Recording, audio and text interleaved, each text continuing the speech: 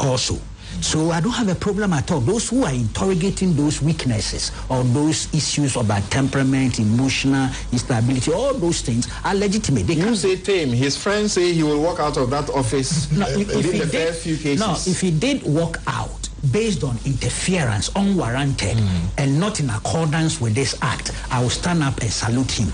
It will be good for this country. But just a bit about where you said, when you look at the act, the qualification that he needs to have do not include the things on the basis of which Suhuyini voted against him. He will tell you there's one, which is he's supposed to be a person of high moral integrity. High moral character and proving integrity. And proving integrity, just like a judge. Yeah. And he had disclosed or admitted that there were certain allegations of corruption and, thievery he made against the Mahama administration that were on mere perception.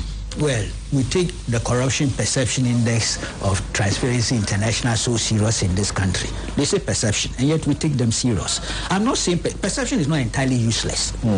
Indeed, before the Anas thing, people were using perception as a basis to say that there was corruption in the judiciary. In fact, the Parliament of Ghana had a report to that effect, only for proper investigations to bring it out. But I'm saying that he's not perfect, so some showed. You remember, I had a running debate with him on this program relative to the Tiger Eye Anas thing, if you recall. Right. You put him on the phone, and I was seated here. Yeah. We had very serious debate. Beyond that, we still kept our friendship. He's not perfect, but I'm saying that those areas, if you even aggregate them, create a critical mass of the human failings of Martin Amidu and put it together, it will still not disqualify him relative to what is here. That's the point I am making. Right. And that is why all the members of the committee, with exception of one, voted for him. At least, unless that too is not true.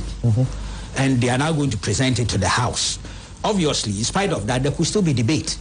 Even if you say people should be vote by consensus or majority decision, unanimity, they still can discuss.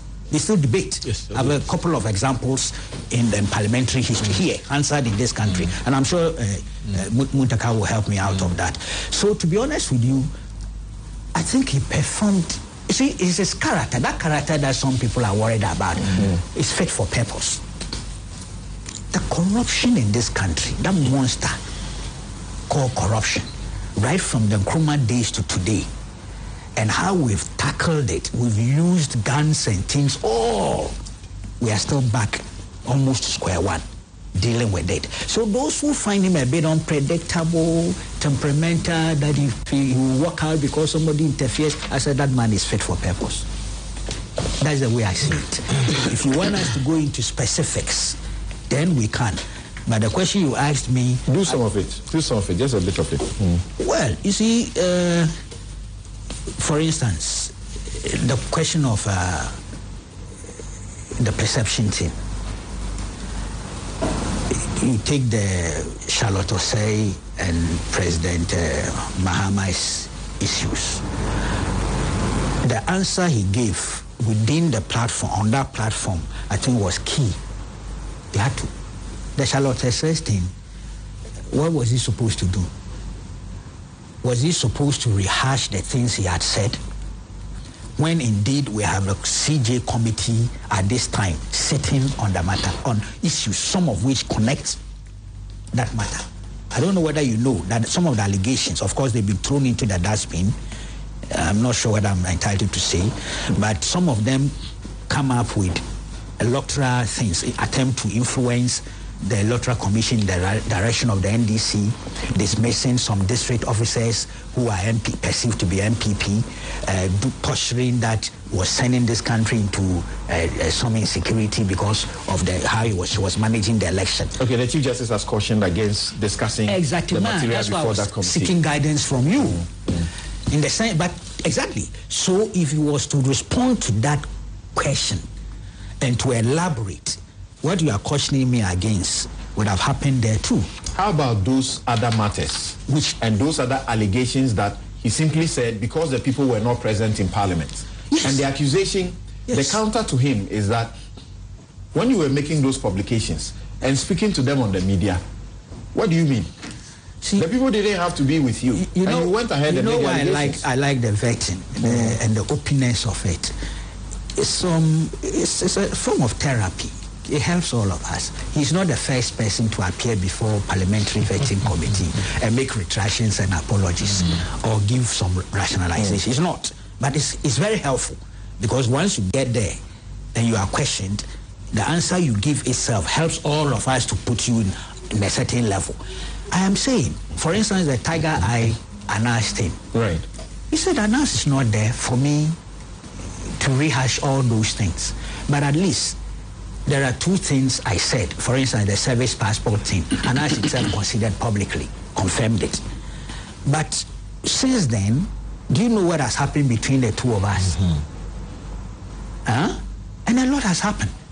So why should he come to the committee and rehash those things? I'm not complaining about those who ask the question. That's your right. They could ask the question. But the answer he gave, I say, was appropriate. Did you hear him refer to Ajet Assam as corrupt? Ajet Nassam. Ajet Nassam as corrupt. Where is that coming from? Of course, the work of the Anas. Right.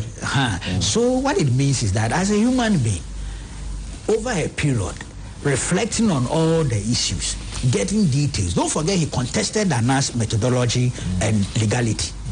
But he's come to the conclusion that, look here, at the end of the day, this is what happened. That work had some value for the state of Ghana. So to be honest with you, my view is that those who you can decide to take all those weaknesses, put them together. It is not enough for us to disqualify, to suggest that he's not suitable or competent enough for the job. Otherwise, Muntaka them should tell me how come they decided that he should go through. Okay. Well, you surprised me the most in the interrogation that he went through. Okay, the questioning. Because I found you to be very calm and yet very effective in doing what we typically do in court by way of cross-examination. You ruffled him, and I have said that we lawyers enjoy it. When you get a stubborn witness, you are excited to ruffle them, get them angry and agitated, and then get them unsure of what they want to say. I think you achieved that with him. So how come you were part of the unanimous people in approving them when you didn't seem satisfied with the answers he gave you? Well, thank you very much. I mean, not unanimous. Okay, those who approved them. Let me say this. I had the greatest privilege of sitting on that committee since 2005, and I've seen people come and go, and I've learned one cardinal principle.